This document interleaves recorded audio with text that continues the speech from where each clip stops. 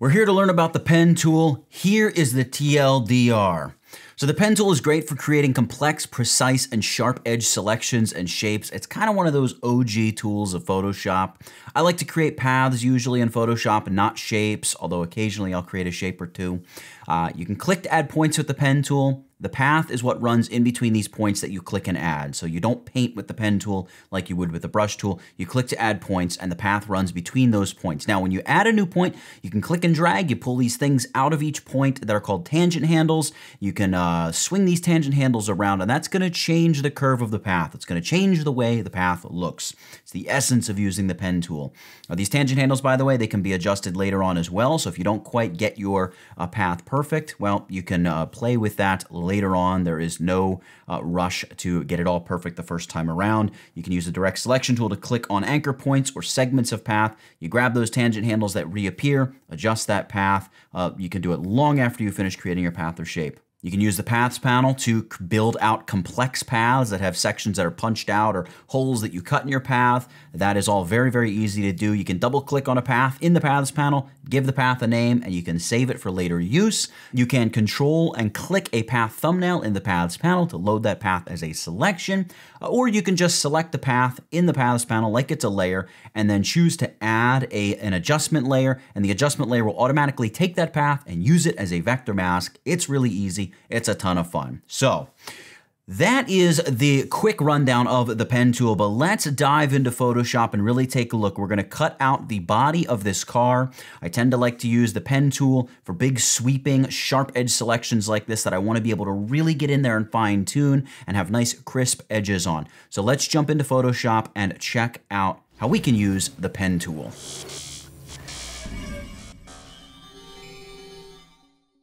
Okay, we're using this photo of this Lamborghini here. We're gonna select the car. We want to just select the body of the car. There's a lot of different ways you can do this. We're gonna use it as our example to fuss with the pen tool today. So I'm gonna zoom in on this a little bit so we can see what we're doing. By the way, this is a free stock photo. I'll make sure I have the link for this down in the description of the video so you can follow along with exactly what we're doing here today. All right, grab the pen tool. And when you grab your pen tool, you have a couple options up here. You have the option to draw a path or a shape. Now, I don't generally do a lot of shape drawing with the pen tool in Photoshop. If I'm drawing shapes with the pen tool, generally I'm gonna be in Adobe Illustrator. That's not to say there aren't reasons to draw shapes with the pen tool in Photoshop, but I'm just saying probably 95% of the pen tool usage for me is creating a path in Photoshop. I'm gonna come over here and just choose the Combine Shapes option. And then here with the little cog wheel, I'm gonna set the thickness of my path. This is just to make it easier to see the path line itself. I'm gonna set it to 2 pixels, and I always like to tick on rubber band. This just gives you a visual of like, hey, look, there's my path, right? I click and drag. See that? I can see exactly where my path is going. That's because I have that rubber band option turned on. And then also auto add delete. I believe that's default, but I like to make sure that's on as well. All right, you don't need a new layer. You don't need anything like that. Paths are gonna be created and stored over here in the Paths panel. Photoshop will keep all that information for you. So the first thing we're going to do is begin by cutting out this car. So I'm gonna zoom in quite a bit, and we're gonna get a relatively rough selection here. So I'm gonna begin just clicking, and every time I click, I'm gonna add what's called an anchor point. And in between the anchor point is where the path runs. Then down here, I can see there's a little bit of a curve on this part of the front bumper. So I'm gonna click, and then I'm gonna drag. And what I drag out are these things called tangent handles. You can see I can add a little curve to my path. So I'm gonna add a little subtle curve just like that.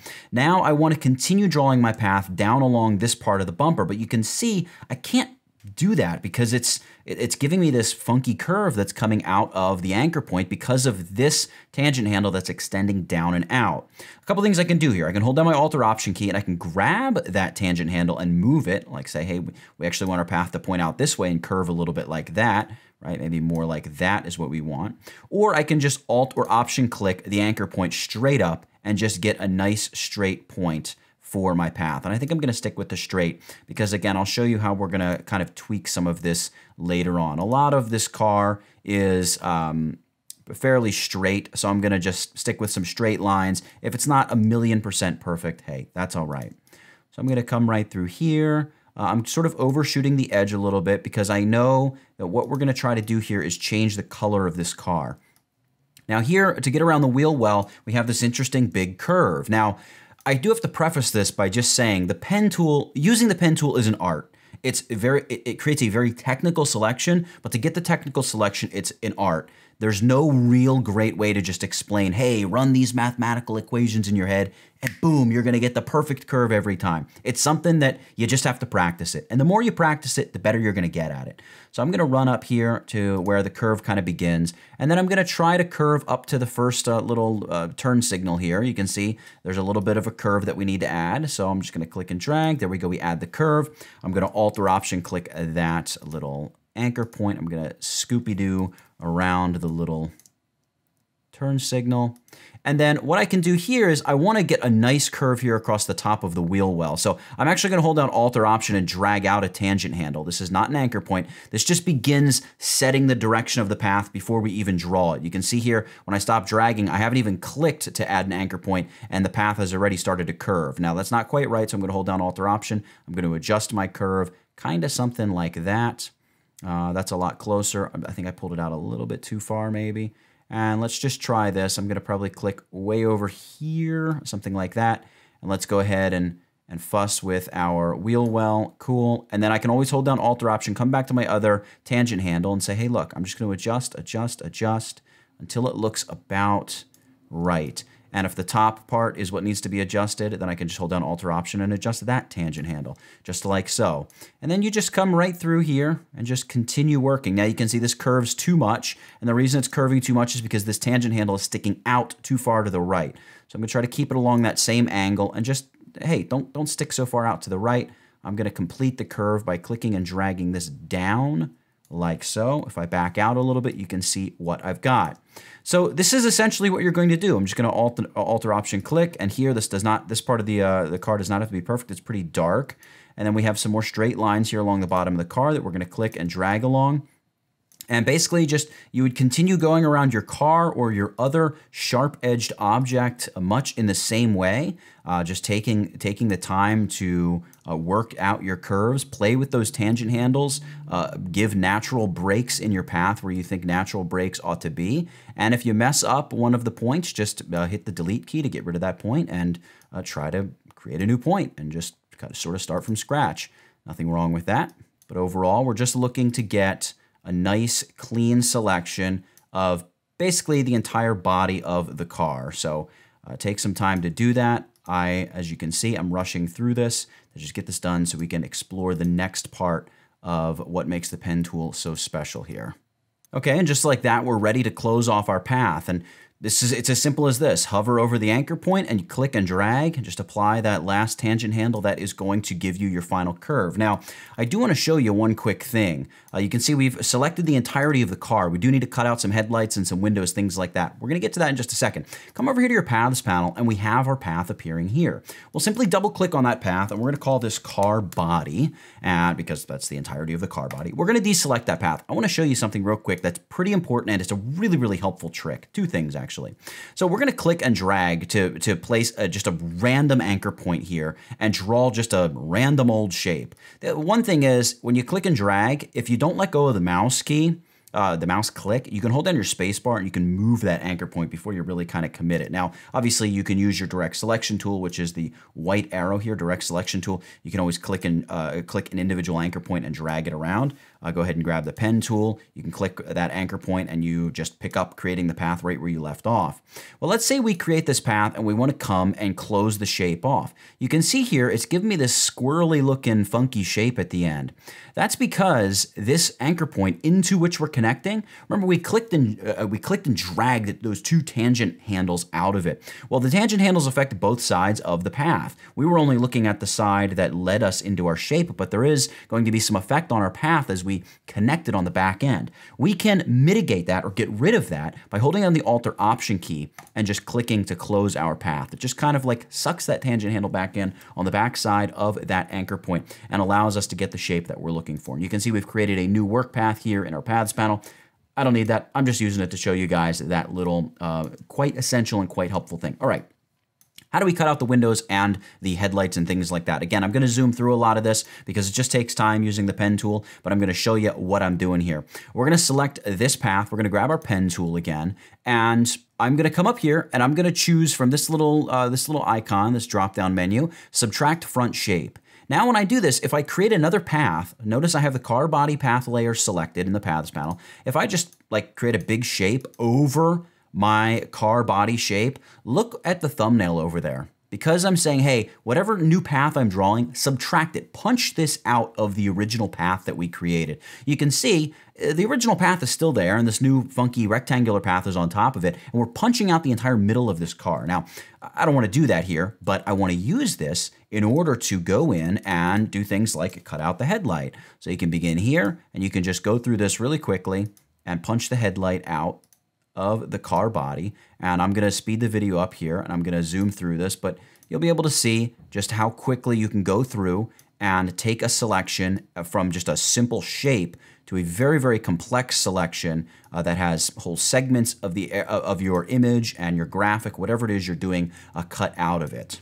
And just like that, I think that's pretty much what we want to do. And of course, we can test it by just Command or Control clicking on the thumbnail for the paths layer. And you can see we have this complex selection now that we can play with. I'm going to hit Command or Control D to just deselect that. But now that we have this selection, there's all sorts of things we can do. I mean, of course, we can just take the selection and create a mask and do all kinds of things. But because this is a path, I want to take advantage of the vector layer mask option. And by the way, of course, you're going to see we're going to be able to zoom in on this and adjust all of this stuff just momentarily. But I have this paths, layer here selected. It's not really technically a layer. It's just, it looks like a layer, but it holds all the information for our path. With that active, I'm going to go back to my layers panel.